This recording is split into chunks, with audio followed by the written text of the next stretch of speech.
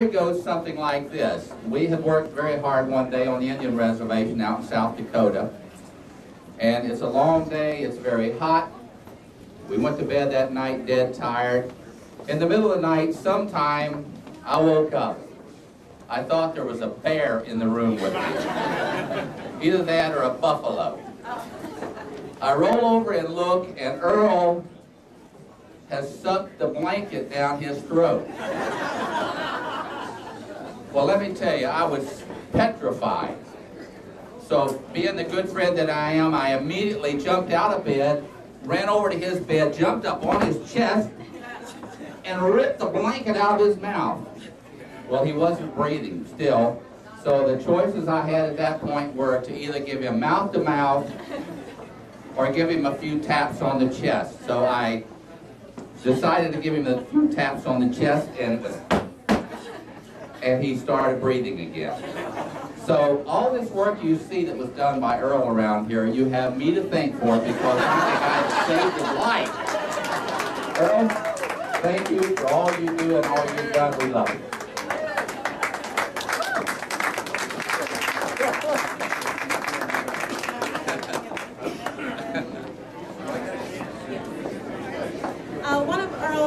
One of the men who worked very closely with Earl could not be here today, and he sent me this email message. I'm not going to be able to attend on Sunday. I've thought about some, and I can't really come up with anything to roast Earl about, he says. I want you to know, though, that it's really been an enjoyable time working with Earl on this project. He's been nothing but a gentleman to me, even through the times when things were not going as smoothly as we would have liked. He says, and also when there were times when they talked about other things besides work. His military experience overseas and all that. So anyway, he says that working with Earl was a very pleasant experience.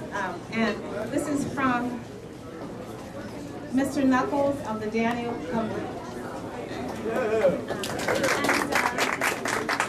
Brian. Brian, where's Brian?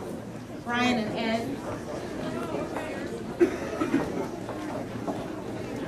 Ed. Right here. They didn't ask us to roast it. Earl, we want to anyway. We're coming to the end of this, and everybody's talked about how great. You can't hear me? I can't believe people can't hear me. Yeah. I usually don't need a microphone. Earl actually ended up designing some stuff. That's how much work this guy did.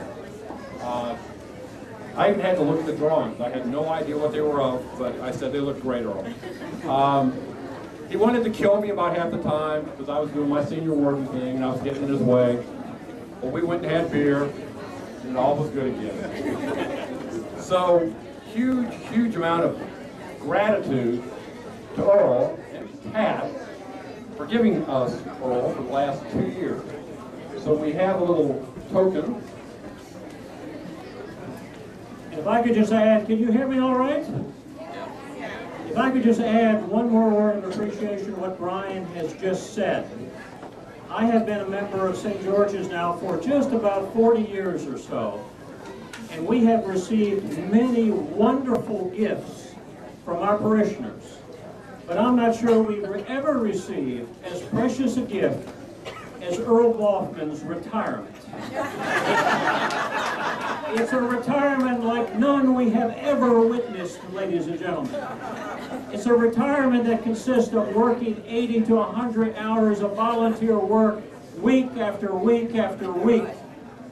And you know, the only reservation I had about Earl was he's such a nice guy. Would he get the job done? Would it be ready for Bishop Lee? 2 days ago, the elevator was not working. I naively asked Earl, will the elevator be working on Sunday? He looked at me with a steely glint in his eye, and he said, that elevator will be working. Ladies and gentlemen, it is working. So with no further ado, we feel that not only Earl, but with the support and partnership of Pat, they deserve some time off, they deserve a good meal. Here is the token of our appreciation. Thank you, Earl and Pat.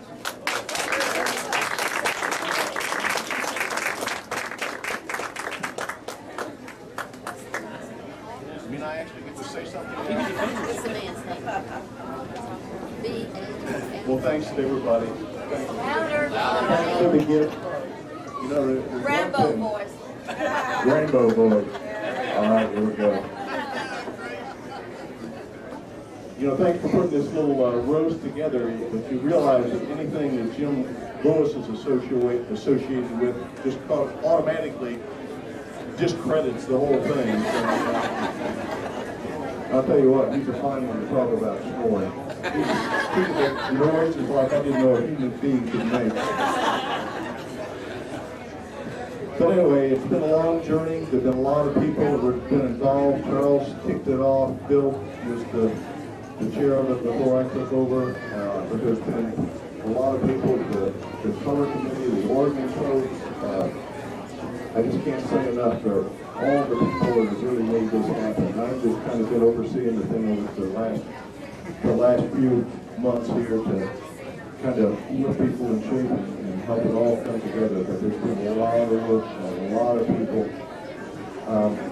I can't say enough about Daniel and company. They have really been supportive all the way. Sam, Burton, and especially Louis Knuckles. I'm sorry Louis couldn't be here today, but he was a joy to work with. We had a good time, and he helped pull it all together.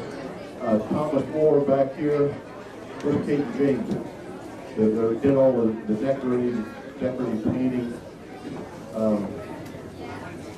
The painters, the electricians, the whole 9 yards. It's just been a really great experience, and I really am grateful for all of the support from all of you parishioners. I've received a lot of thanks and a lot of keep up the good work, and I hope you all enjoy it. I think it's really come together. A lot of it by design, and a lot of it, I think, by the grace of God. So, thank you all. Thank you.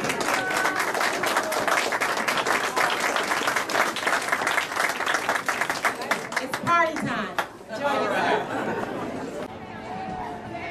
us. The city allowed us to block off George Street so we could have kids and so forth have a block party. Got a petting zoo over here, all kinds of interesting things. They had a hot dog stand, a popcorn stand. Some kids wrote "God is good" on the street here.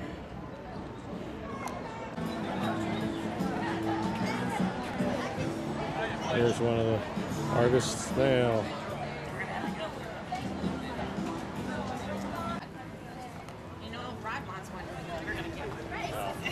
Oh no, it's okay, but we already have it. Just as smart.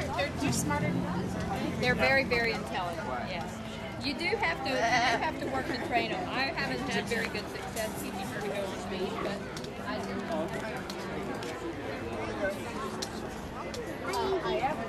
Really? Mom, remember when we saw the gigantic?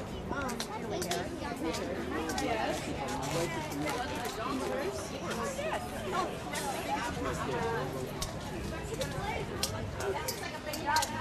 Parker, did you see this goat?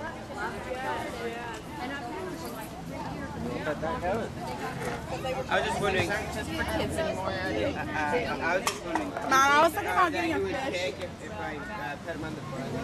Oh, look at the baby. I'm sorry. Mom. Well, he has in mind. This one and then Phil.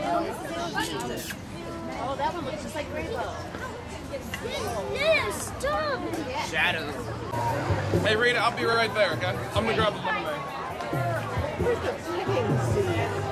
It's across the way. See where I'm pointing?